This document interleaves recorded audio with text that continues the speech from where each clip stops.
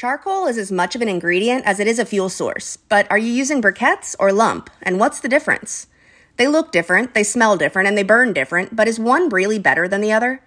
Lump charcoal is made from 100% natural, carbonized wood.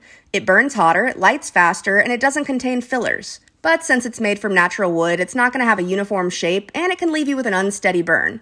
Plus, it generally costs more. Briquettes are made from wood and sawdust, and depending on the brand, they can contain various chemicals and fillers. Then they're compressed to give them that signature pillow shape.